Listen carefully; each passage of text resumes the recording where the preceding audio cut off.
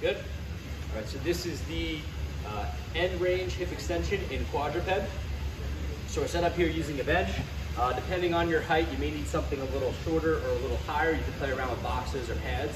This is a pretty good height here for Tom. So we're in a quadruped position. We want to make sure our knee is directly under our hip, our hands are directly under our shoulders, our back is fairly straight, and we're avoiding our hips rotating up to the sky. We want to keep them as neutral as we can.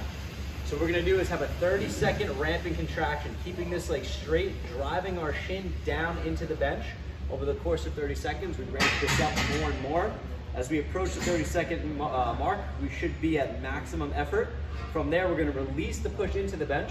We're going to lift away and hover for 5, 4, 3, 2, 1. Come back down, lift again for 5 seconds. Each hover is going to be a 5-second hold, and we're going to repeat this for the prescribed amount of reps.